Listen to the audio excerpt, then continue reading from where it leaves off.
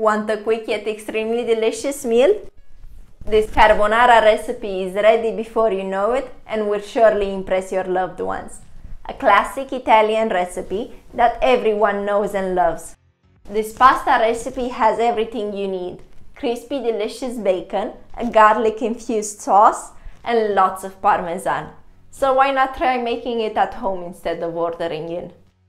In a bowl, add in 2 whole eggs plus 1 egg yolk. This will make your sauce extra creamy and give it a nice color. Add in a pinch of white pepper and start beating with a whisk. Now we're gonna tackle the cheese part. Traditionally Parmigiano Reggiano or Pecorino cheese, but you can also use Grana Padano, which is cheaper. Add in your grated Parmesan or Grana Padano and mix until everything is well combined. I wouldn't recommend adding any salt here, as this will be salty enough from the Parmesan in the bacon. Place a large pan on medium heat and add in some olive oil.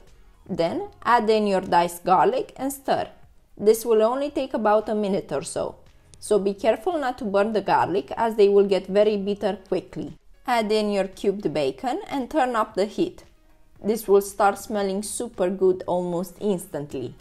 While it cooks, you may notice some juices getting released from your bacon. This depends on the type of bacon you use and how hot your pan is. But don't worry, just be patient and cook it until all the water evaporates and the bacon gets nice and crispy. The original recipe asks for pancetta or guanciale, but if you cannot find it, bacon is your best option. And since I promised the easiest and quickest recipe, you can use already cut up bacon cubes. But of course you can choose any type of bacon and just cut it into small bits. While your bacon is frying, you can start preparing your pasta. Place a saucepan with water on the stove and bring it to a boil.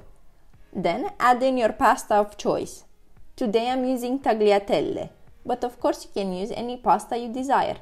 Spaghetti is the most popular one. Boil it according to the instructions on the packet. If you use fresh pasta, this will only take about a minute or 2.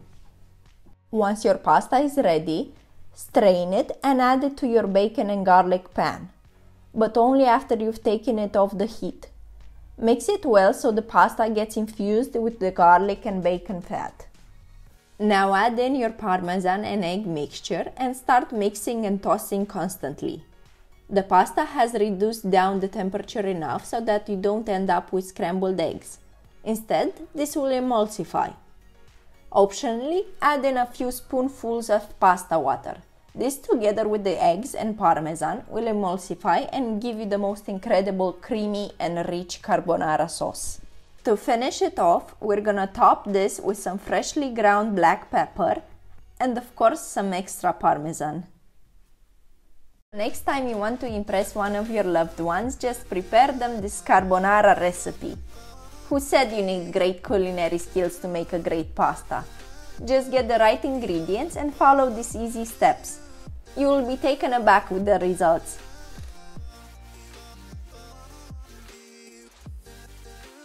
Follow us along in this kitchen affair by subscribing to our channel. We post a new video every week.